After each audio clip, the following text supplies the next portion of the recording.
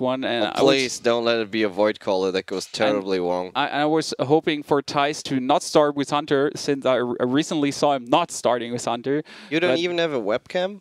I don't even have a webcam. I don't even have cards. Are you kidding me? My file got corrupted completely. Or I actually had the VLC recording, which Timo isn't able to compile into a correct file. So you're going to see Thijs' point of view, how he's going to do there against me.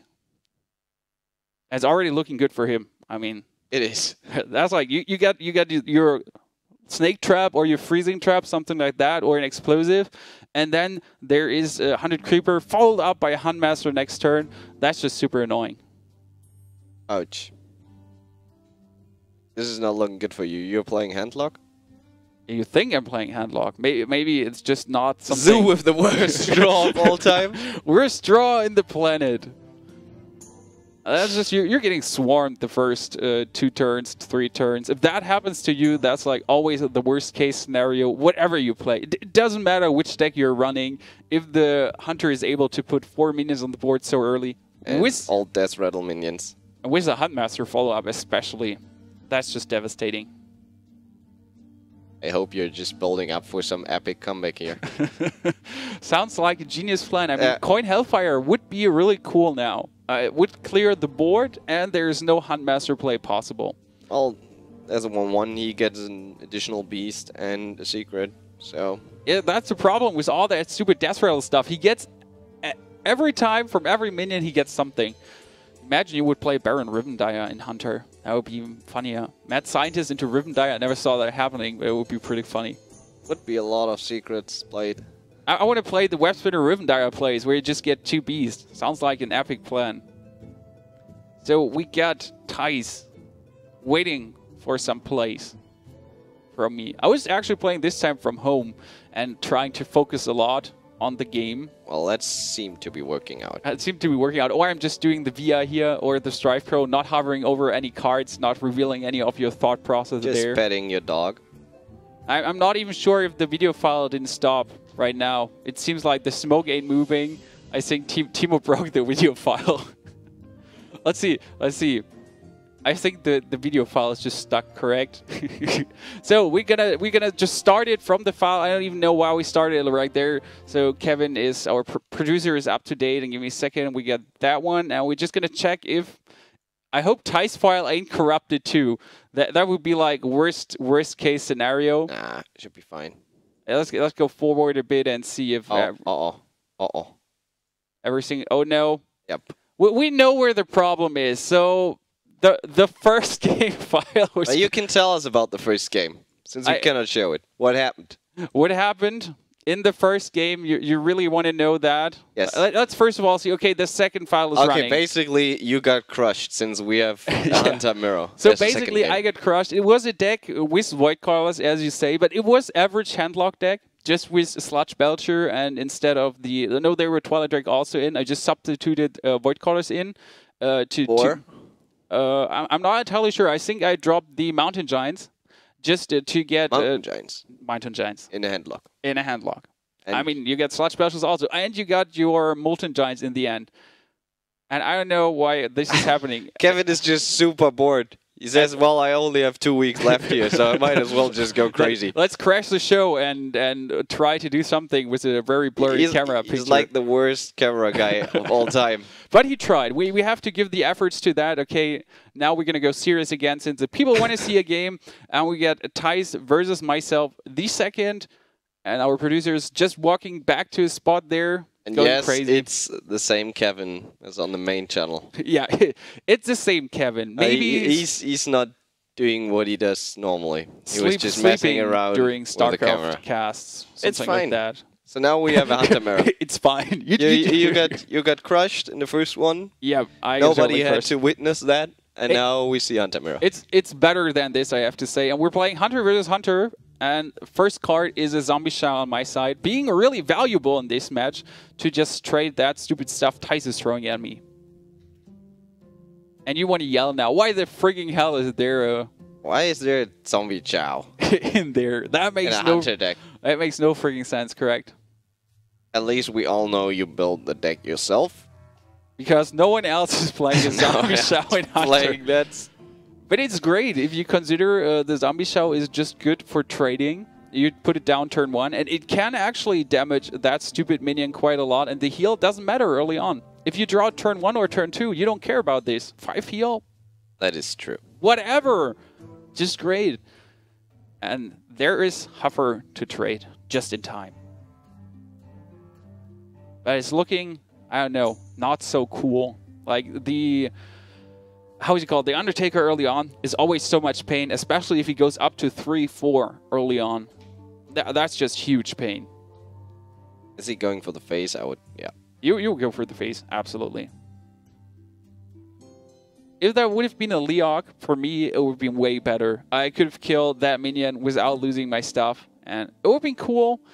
And there's a trigger of an explosive trap. So you get rid of that one, but you're facing one hell of a stupid Leok. So expect that being a freezing.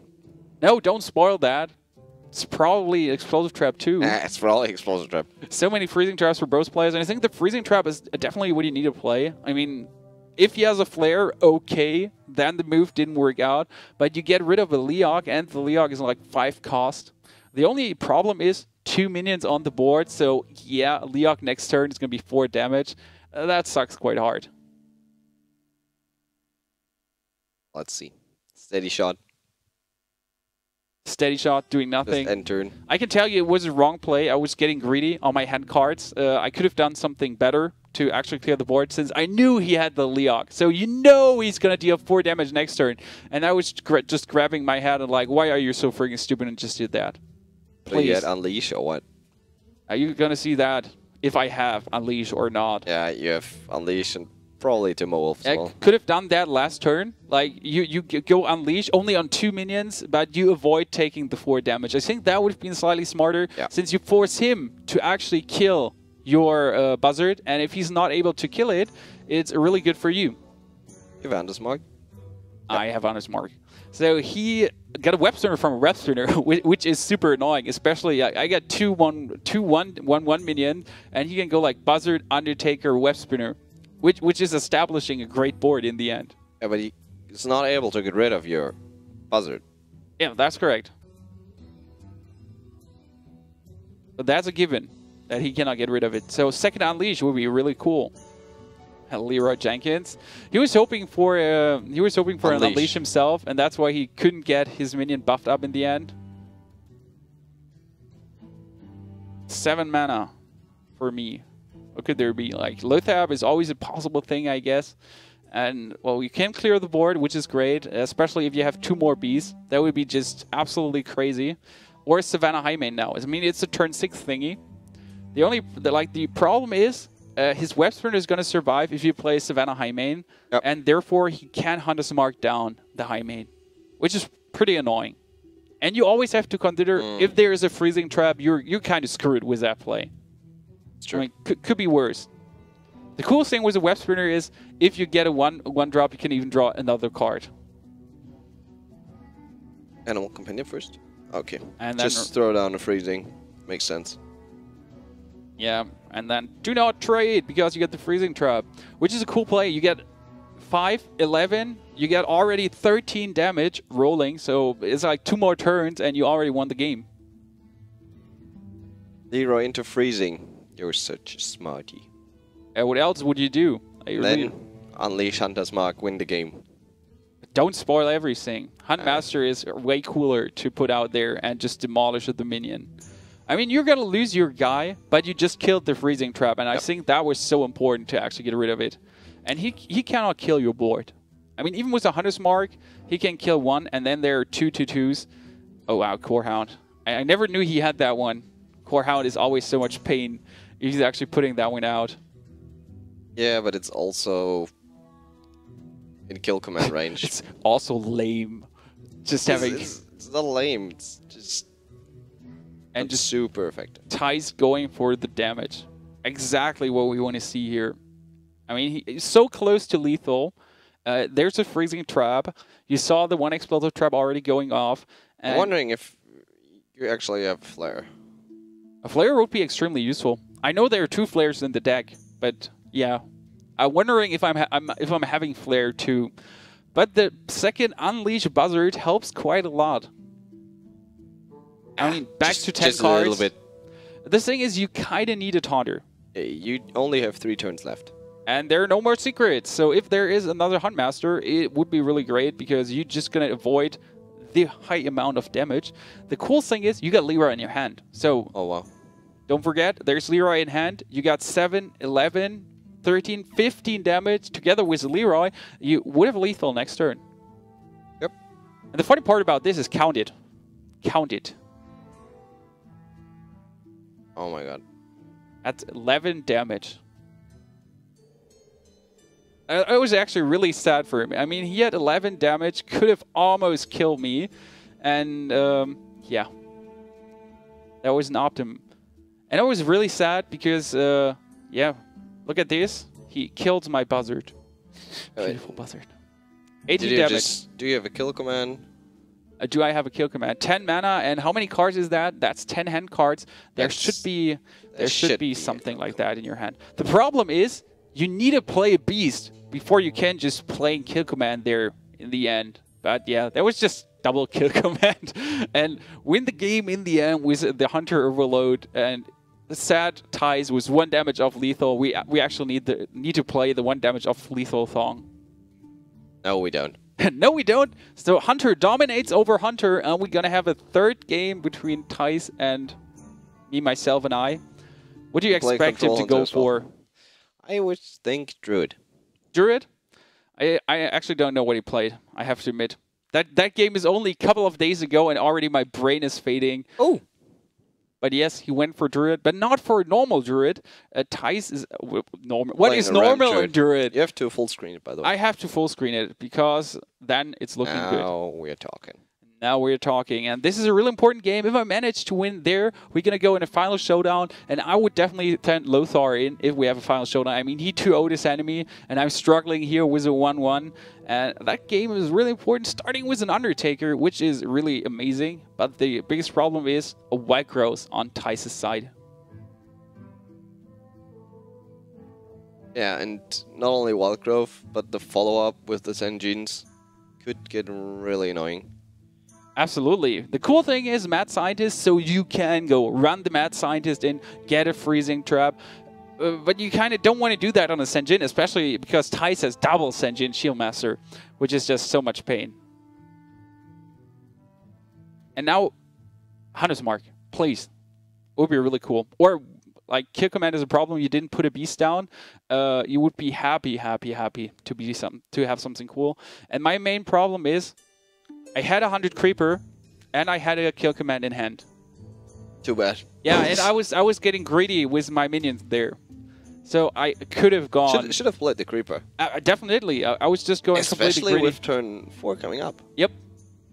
That was a big misplay. That was a big misplay, and I saw it exactly the same because I saw that card in my hand. I was like.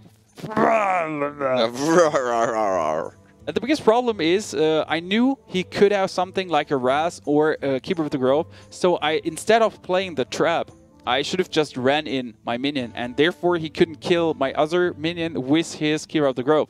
So if you ran in your Secret Keeper, it would have been more beneficial, especially if you have a 3 damage kill command now.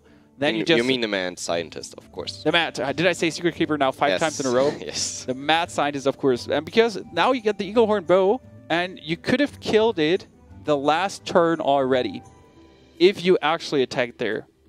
So it would have been in so many ways smarter to play the first 4 turns different. Nice. That's why you're casting. That's why I'm casting. And that's cool to see sometimes the own games again. Actually, if you want to get better in Hearthstone, it helps to record your own games, watch them, and even see the tiny mistakes afterwards. Yeah. Okay, there is another Senjin Shieldmaster, which is super annoying, especially because, yeah, there is going to be turn 7, the Ancient of Lore coming.